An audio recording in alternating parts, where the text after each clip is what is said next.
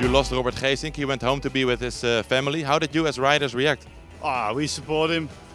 We knew what was going on, and we knew that this could happen. We all hoped that the situation at home would only improve, and sadly it didn't. Robert was my roommate. Yeah, I have to say he was mentally really strong. The last couple of days, actually weeks, with that problem, and but yesterday it's too much. His wife called, and that it's better to go home. It's a big disappointment for the team, but for the rest we hope the best is with his wife and a baby, so that's the most important. It's not easy to go home 7th in the world, etc. But if you take a closer look, then everybody knows, also Robert, but also we, there's no choice. In the end, it's only a bicycle race.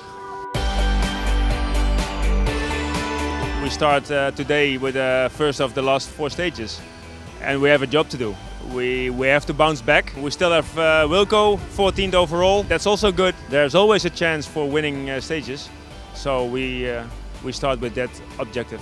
Once it's kilometer 0, you have to keep the race in mind and not think about other things, because otherwise it gets too dangerous. Full gas. Will be full gas, no illusions.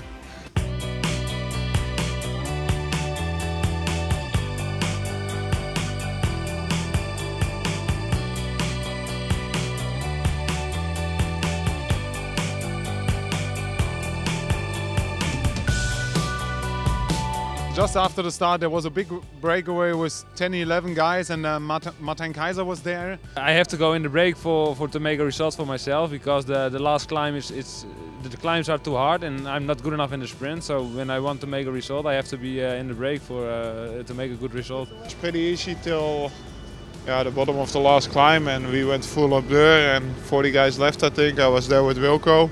I dropped Wilco at the bottom. Full gas, I think, for 60 or 70 kilometer. This is also good because it hurts a lot, but at the end you make a lot of kilometers in not so much time. That's good. And what do you think about tomorrow's stage? Another 180 difficult case? I start to think about tomorrow's stage tomorrow. Okay. Thank you.